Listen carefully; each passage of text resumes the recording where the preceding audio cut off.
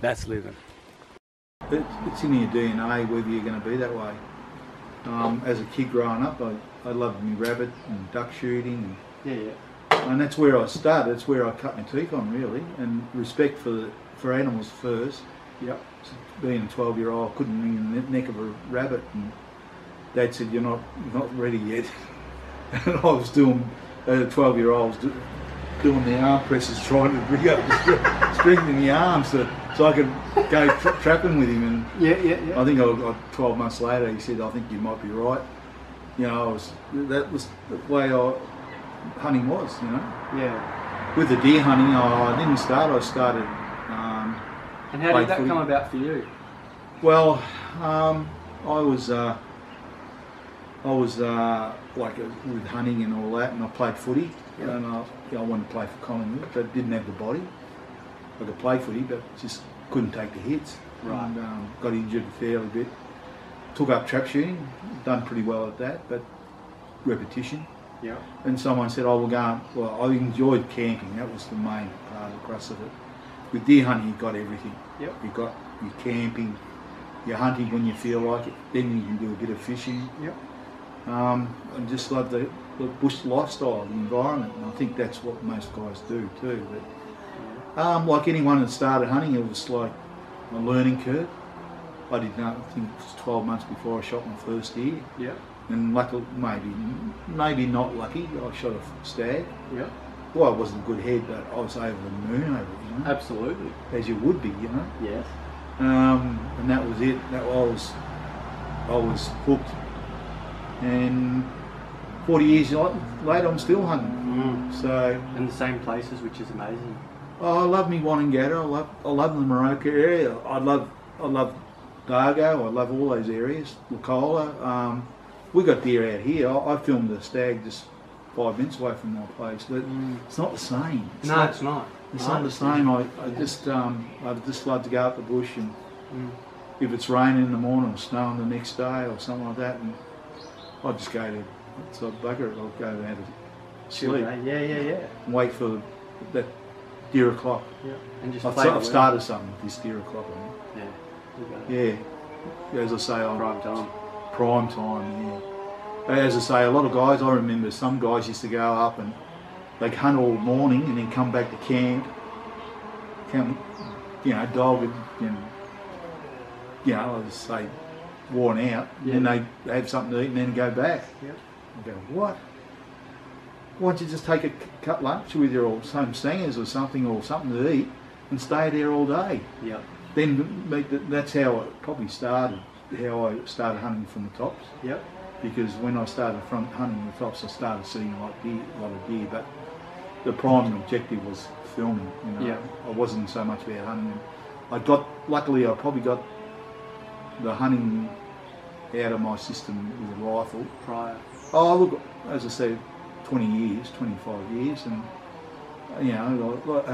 we had a lot of success, But that's what you do as a young guy. Yep.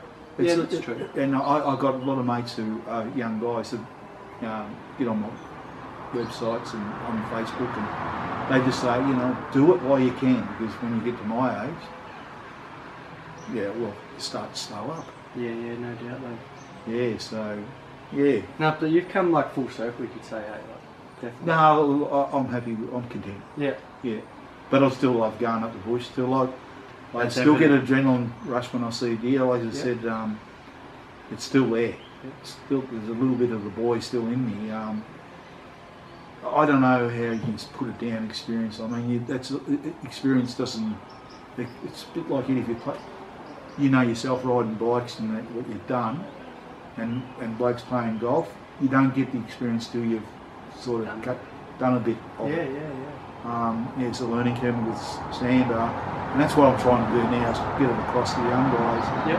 As you say, you just shot a hog deer and you're tickled pink, you've just caked it out, got the meat. You've done it the hard way, I know that. Oh no, that's what it's about. That's right. That's what you're proud about, though. To do. Oh yeah, and it doesn't leave you as you get older. It won't. Yeah. It doesn't leave you. You have the memories. Yeah. And that's what I look at now. As luckily being a photographer, I used to take photos or any get moved, I'll take a photo of it. It might have been a bloody kid to go across a track or something like that, or digging a hole, I'll take a photo of it. Yeah. You know, but that's the thing is, don't just focus on the deer. Yep. Focus on the whole surroundings. Oh, that's right. You miss everything if you just chase that deer. Yeah. Like you said. That's what I'm trying to get through my YouTube channel is to just don't focus on the deer. Focus on the whole picture. Yep. You know, like as I said, even sometimes we go up there, we just look for cast antlers. Yep. Someone said, "Oh, you've got a nice collection of cast antlers," but then sometimes we weren't hunting for the deer, we're looking for cast antlers. We'll go into an area and just look for them, and 9 times out of 10 we'd find something. As I said, you've seen the 33-inch antler. Well, we've seen the deer that come off, so that's I can associate. Absolutely. Yeah. And that doesn't happen much these days, that whole association with like some of those deers you said you watched for 4 years, or you watch him grow up to when you took him, which is pretty phenomenal stuff, really. Yeah. As I say, it gets difficult as you get older. I mean, I feel the pinch a bit now, I'm getting older, but I still get there. It just takes a bit longer. Yep. You know, when I was young, I mean, I could run up the hills backwards. And a few of the mates I used to take, and they'd just say, "Gee, Reg, you're super fit." Yep. Now they pass me. Yep. And I told you. But you were just hill fit too, hey? You know. Oh, the conditioning. Yeah. It's called conditioning. Yeah. I mean, there's difference. Like, you get sprinters who can do it, and they go to train and to get that conditioning to be able to run fast. But Sambar, it's like you've got to have a good engine. Endurance, yeah. Endurance. Yeah. It's not like run up a hill. I'm still looking. I'm gazing everywhere. Peripheral vision. Yeah. That's what it is. Peripheral. Oh, Huge. Yeah. Smell, nose. Yeah. I'm not good because I smoke. I can't smell the deer so yeah, much. Ray went for the same thing. Your mate will go, "Oh, you smell that stag?" I'm like, yeah. "No, just put your nose on the tree, you know." He gave up smoking for a while. Like he doesn't smoke anymore, but his sense come back, and his sense was better actually. I remember going on a backpack trip, and we were there, and he said, "I smell a stag." And I said, "No, turn my nostrils in, sorry, I can't smell it." Yeah. And we go over and sure enough, here's a scrape where the stag had just urinated. And, I said, "Gee, your senses come good." He said, "Well, I'm not saying you give up smoking, but it might be a bit hard." Yeah. I had a brother and mother that smoked, and they had the same difficulty. As I said, I told my brother to keep smoking. Got that narky. But but I was lucky. I probably never. I had to smoke when I was a kid, but didn't get it in my system because I wanted to play footy and wanted to be the best football going, but just didn't have I didn't have the credentials, the body. Run like a whippet. But look, it was a good way. I got injured a fair bit, and I stopped at 26, which was good, and then I started my trap shooting and got into my hunting, and I never looked back. As I said, for a young kid, you're looking for fitness and endurance and just a magnificent lifestyle. Nothing better than sitting around a campfire at night on a cold winter's night and have a big fire there, talking with mates. And I told you what happens as you get older, stags get bigger. Yeah, and that's what I was going to ask you. Like, you obviously did a lot of your solo hunting, and now you're getting in, you do a bit more. You've always done the social hunt too. Yeah, no, I've done both. Yeah, I guided for 5 years. Good and bad. I was good. As I said, I might have mentioned in one of my YouTubes that I sort of got 5 years was enough because I found, not out of respect, but look, blokes want to guide to find out locations and go guiding with you find it, and then over a period of time you find those guys, not just for them but their mates, and the areas are getting sort of, but that's, no one's got any secret spots these days. No, that's true. A lot more hunters. Yeah, a lot more hunters. Compared to your day, Yeah. But look, more deer.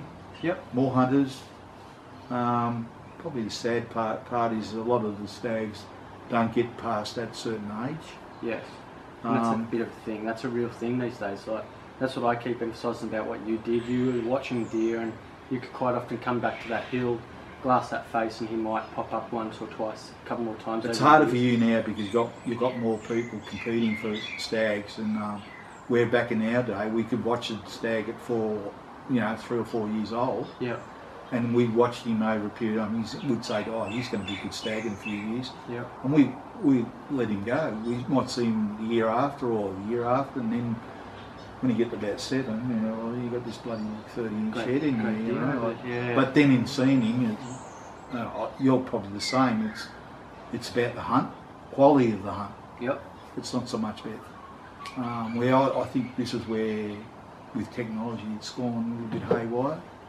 Blokes don't appreciate or see what Sambar are. Yeah. When you get close to deer and you see them, I was telling you some stories before which are true, and not maybe 50-50. No tall tales, you reckon? Yeah. Maybe a little bit.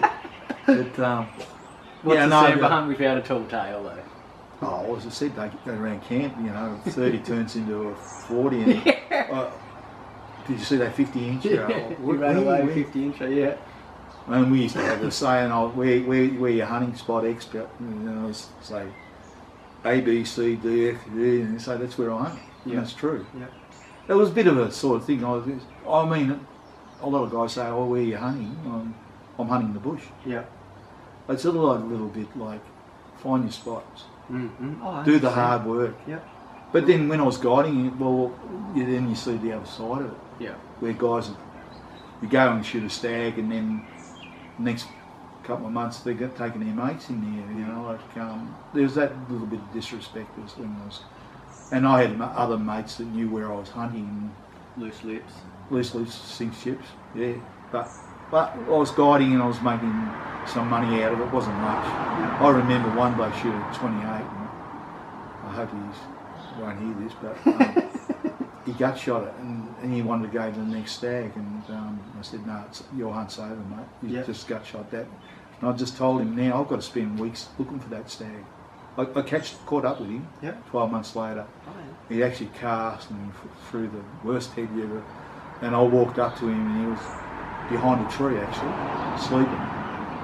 And I had the rifle, I should have put him out of his misery, but so if you've lasted 12 months, you might throw the worst head.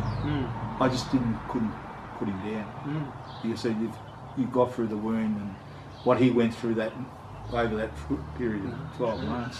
Yeah, absolutely. That's crazy. Yeah.